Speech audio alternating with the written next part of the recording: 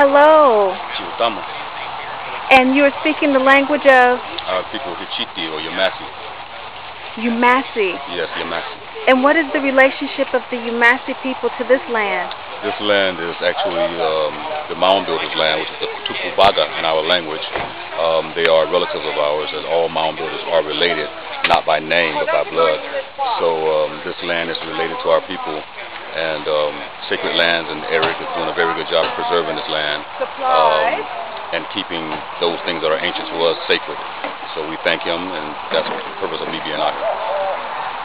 And are you from the Florida area? Yes, northern Florida. What they say, St. Augustine, Tallahassee, Monticello, Jackson County.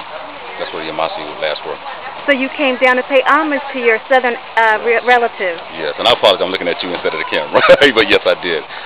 We actually moved down here. We have a lot more native history here and people enrolling in this area that have identified their bloodline. So I came to give homage to our land and this sacred site, and to thank the people who have been helping to preserve our family's way of life and the history behind it.